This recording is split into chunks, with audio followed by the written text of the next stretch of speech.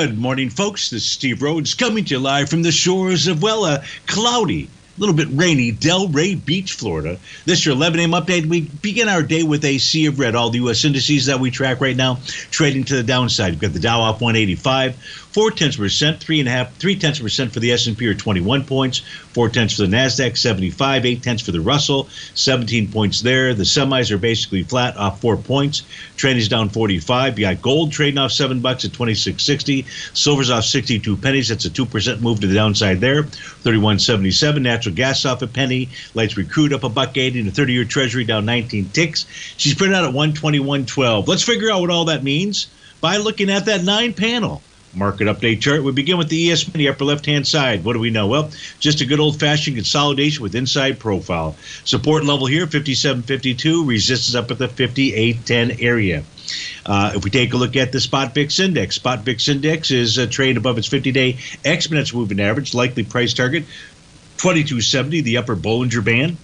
The ES Mini has really held up well with a Spot VIX trading above the 50-day exponential moving average. The NQ consolidating with inside its profile as well. 19,907 is support. 2357 is resistance. If we take a look at the U.S. dollar index, it is forming a new profile, attempting to form a new profile. We'll have confirmation of that tomorrow. But right now it's in place with resistance being in a zone of 102.19 to 102.45. Support down at the 101.67 level. Goldilocks is trading, has got a TD9 count top, but unable to take that out. It would require a close about 26.94.90. Price also has been trading sideways for about the last 6 trading sessions. The same thing with silver, trading with inside its profile. It has a TD9 count top. Its profile has support at 30.63, resistance up at the 32.72 level. In the case of light sweet crude, she's on her way to probably the 78.93 level. That would be the 1.618 expansion of its A to B leg. It is an A to B equals CD pattern to the upside. A bearish reversal candle would confirm a sell the D point top. Natural gas, which has a TD9 count top, is on its way back to support, being the bottom of its profile. It is inside a support zone, which is between 270 and 277.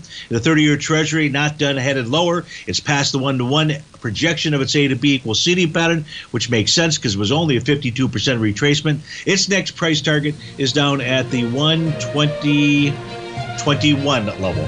Folks, stay tuned for today's Trader's Ed show. But if you have to start your Monday, have a magnificent one. Thanks so much for joining us. We'll look forward to speaking with you again soon. Take care now.